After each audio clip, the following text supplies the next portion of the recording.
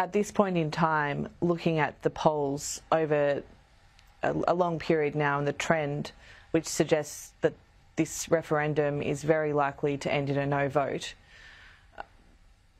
what is your reaction to that, and what hope do you see over the next couple of days of actually changing minds?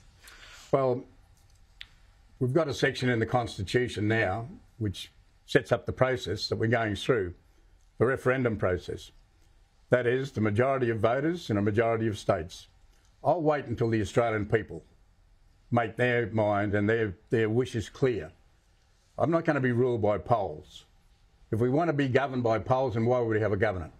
We just want to poll through and decide how we're going to work and live. Now, I think the Australian people, and there are many of them, that are still to vote, and I'd encourage them to vote yes in this referendum. There's nothing to fear here. There's only good to come out of this. There's a vision to come out of this, and there's hope to come out of this. So the truth of our integrity as a nation is what's at stake here, the truth of that. And we will need to face up to that on the 15th of October, once we know what the outcome is.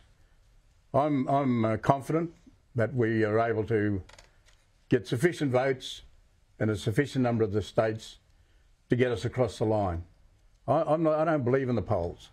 I was in the opposition when Bill Shorten was the leader, and we thought we were going to win government. And of course we got the biggest hiding possible, and we never went anywhere. So polls tell you lies, and don't believe them.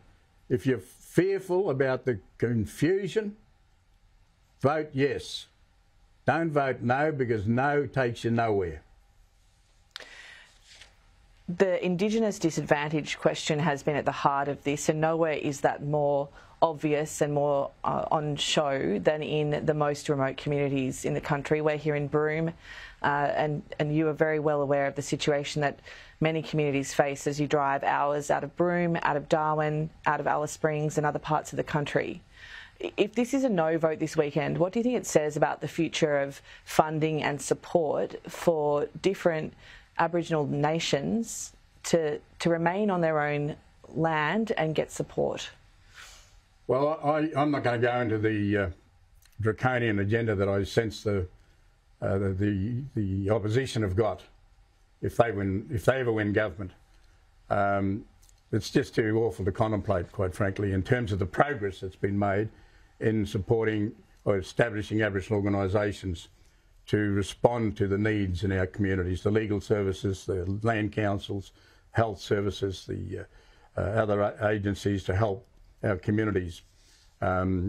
Those agencies need to be supported and not brought to the ground. I take a view that we as a nation have got to deal with not only the legacy issues of how colonisation took place and the displacement of the Aboriginal people, but we've got to deal with a future that is based on trust, based on respect, and based on mutual obligations here, mutual response. Now, there are some people who talked about mutual obligation, but they corrupted it. It wasn't a reciprocation. It was a one-way street. So there's got to be a mutual reciprocation if you're going to talk about mutual trust. If you want me to do something, then you've got to do something in return. We have this opportunity now with the referendum to change the way we relate to each other and the way governments go about their business. If you want the government to deliver more of the same or to become more draconian, then vote no. If you don't want them to go down that path, vote yes.